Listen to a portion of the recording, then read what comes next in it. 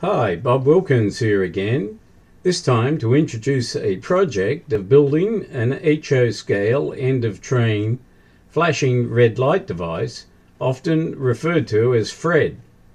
This stands for Flashing Red End Device. These devices have replaced cabooses at the end of trains for most railroads in the US. While commercial units are available, they are often expensive, so I wanted to come up with a simple, inexpensive system that requires a single circuit and utilizes the red flashing LEDs that are now available. Since these single LEDs use very little current, I preferred to use an onboard battery system to power the LED rather than use track pickup. To turn the unit on and off required the use of a switch. The result is the onboard 3-volt lithium battery system with flashing red LED described here. The components needed include a 3-volt lithium battery.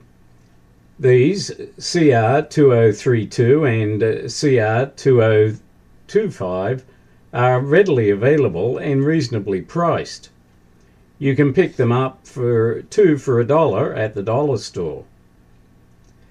The battery, I found, will power a 3mm flashing red LED continuously for over 5 days.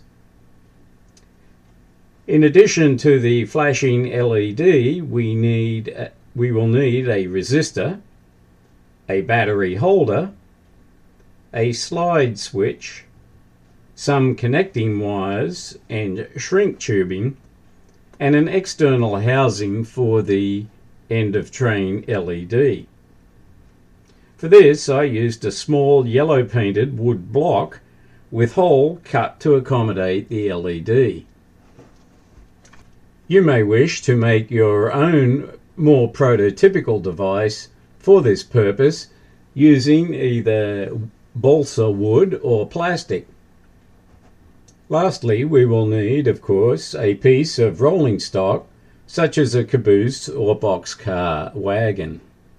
The electrical circuit is fairly straightforward, as shown here, with the battery, 100 ohm resistor, flashing red LED, and switch set up as shown. The first step will be to disassemble the car cabin from the chassis. Most rolling stock have tabs or hooks that need to be pried open to free the chassis from the cabin. The next step is to determine where the holes are to be drilled in the rear wall to install the lighting system. Here on the caboose, on the left, only the flashing LED will be installed. Hence, it is placed in the upper wall. On the boxcar, the end of train unit will be installed, so it is positioned adjacent to the coupler. Small pilot holes are drilled first at these sites. For the caboose, I used a drill bit, 7/64 of an inch, just slightly smaller than the LED. I then reamed the hole slightly bigger with a round file until the LED fitted snugly in the hole. This avoids the need for gluing, though this, of course, can be an option. For the boxcar, the LED needs to pass through the wall to be inserted into the end of train device. Here I used a 5/32 inch bit to accomplish this. To install the switch and battery holder, we first need to remove the metal weight plate usually found on the floor of the car and glued in place. Gentle prying of the plate with a flat-bladed screwdriver or knife will usually do the trick. The old glue is removed and any plastic protrusions along with rust and debris are cleaned and the floor is sanded flat. A rectangular hole approximately 3/8 of an inch long and 3/16 of an inch wide is made in the undercarriage. Here I used a hot solder iron with a flat tip to melt the plastic. This should be done in a well ventilated area as the burning plastic fumes are given off. After cleaning the area of burnt plastic, filing to the required size can neaten the whole appearance. The switch is inserted and checked that it slides on and off freely in the slot. Once satisfied, the switch is glued in place with Ca cyanoacrylate glue, otherwise known as crazy glue. The metal weight plate is cut with a hacksaw and reattached to the floor around the switch. Glue or adhesive putty, such as blue tack putty, is used for this purpose. The battery holder is set on the weight plate with adhesive putty. First, the pins are flattened and the negative terminal is set near the switch. The putty acts as an insulator to avoid touching the metal plate.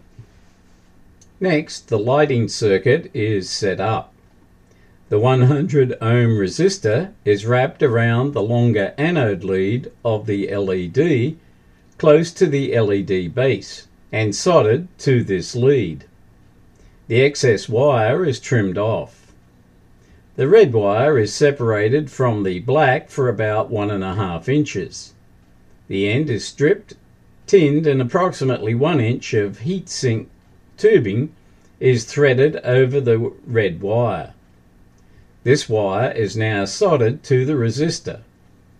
Excess wire is trimmed again and the heat tube is threaded over the resistor and solder joints.